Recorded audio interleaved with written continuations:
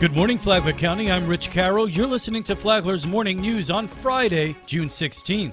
It's categorically false. That's Flagler Beach City Commissioner Eric Cooley responding to the county and cities that may have assumed that a letter from the city asking for a meeting and cooperation equated to asking for money. Cooley sets the record straight. In the past, we have asked for support for tourism costs and things that are not associated with the city. We've done that before, and I think it's just an assumption on their part because they have no clue what we're asking for because they didn't take the time to either engage me or read the letter. Cooley says cities and the county haven't met in many years. We need to sit down and have discussions on strategic-minded things. Like the subject material we're going to be covering is things that are not even of this year. So clearly we're not asking for money because our subject material is not even about the year that we're in. This is a forward-looking, strategic-style discussion. Forward-thinking 2 to 5 years. And what brought this up is the gigantic boom that we have going on right now with approvals of residences and apartments and just additional people that are going to be coming to the county in the next couple of years. Commissioner Cooley says most of those people are moving here to enjoy the coastline. They want to come to the beach. It's in all the marketing. It's actually in all their PUDs and subdivision names. Everything has to do with the coastline or the beach. And so in the next couple of years, we're going to see a big, gigantic spurt of 15 to 20,000 people. On top of each year, ever since COVID, our county has grown by leaps and bounds. And all of those people are going to want to come to the beach. To hear the full interview with Flagler Beach City Commissioner Eric Cooley, tune into the Business Report tomorrow morning at 10 a.m. right here on WNZF. This local news is a service of Flagler County's Toyota dealer, Beaver Toyota US 1 St. Augustine, here to wow you. An off-site medical savings program for inmates yields significant results. Flagler County Sheriff Rick Staley says the program was developed in March of 2022. The Sheriff's Office spearheaded a partnership between Flagler County, Florida County Commissioners, the Sheriff's Office, the Florida Sheriff Association's Prime Correctional to save taxpayers money through inmate medical care on inmate costs when inmates have to be transported to the hospital or outside medical providers. The savings is already very significant. This partnership, in only 7 months this fiscal year, has already saved the taxpayers $719,906. This is an outstanding partnership that is allowing the Sheriff's Office to comply with federal and state laws for medical care for inmates, but at a significant reduction in cost for the taxpayer. Before the program was implemented, the Sheriff's Office paid a flat percentage of bill charges, but those bills were never reviewed or edited. For Flagler's Morning News, I'm Rich Petchke.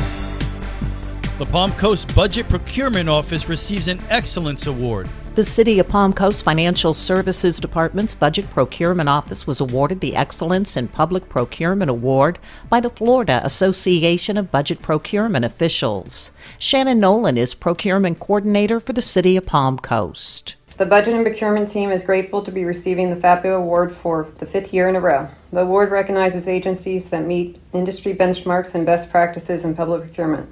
Our team is honored to be one in 24 agencies in Florida to qualify this year. The Excellence in Public Procurement Award recognizes Florida agencies that meet or exceed benchmarks in public procurement. For Flagler's Morning News, I'm Karen Johnson.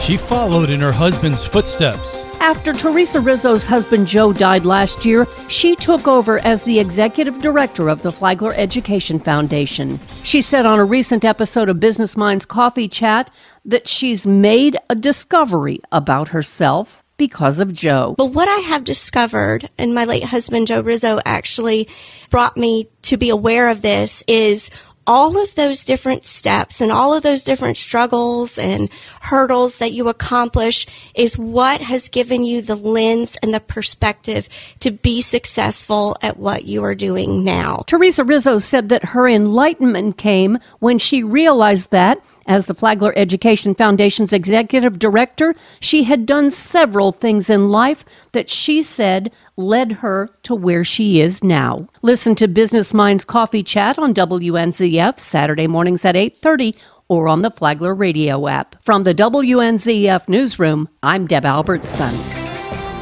The weekend is here and there's plenty of family fun to be had in Flagler County. This is Stacy with Fun for Augie Kids. Tomorrow, the Flagler County Library is hosting a block party where children can come play with Legos and let their imaginations go wild. The Flagler Auditorium is presenting Rat Pack Universe and Marilyn Monroe Tribute. This is an amazing collection of unforgettable talent reminiscent of the Las Vegas musical, comedic and interactive antics of Frank, Dean, and Sammy Davis Jr. Featuring Marilyn Monroe and a 6-piece swing band, you're guaranteed to find lots of surprises, fun, and laughs. For more on these events and others, please visit us on our website at fun4augiekids.com. Have a great weekend. And now you're up to date on Flagler's Morning News. I'm Rich Carroll. And now, Mike Licio with your WNZF local sports update. Tuesday night, Flagler Palm Coast High School held their cross-country and track and field awards. 3 athletes signed their commitment letters. Brandon Kolasnik heads for the mountains. UNC Asheville, because it's a beautiful, beautiful area in North Carolina. I love the area. I really love the coaches and the team that I'll have around me. And I think it's going to be a great opportunity for me. Also for what I'm going to be studying, health and wellness. Isaiah Joseph is off to Florida A&M. I want to go into chemical engineering, and they just have a really good chemical engineering program. And then they also allowed me to run track there, so I thought it was a win-win deal. Zachary Spooner is also Tallahassee bound. He'll be running at Florida State. I am a Palatka boy myself, so I love Central Florida. I love that culture, and I love running, and they have one of the best running programs in the country, so it was no-brainer. My father's a pilot, and I'm getting my private pilot's license right now. The Denver Nuggets captured their first NBA title, defeating Miami 94-89 in Game 5 Monday night in Denver. The 47-year wait is over!